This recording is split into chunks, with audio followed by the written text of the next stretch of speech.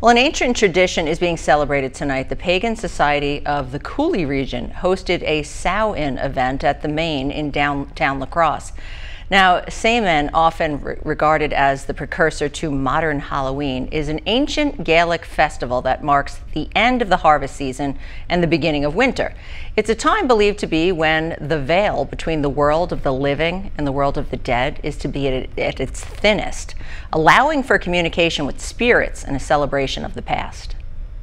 This is us celebrating our craft, which is art, music, palmistry, tarot, everything.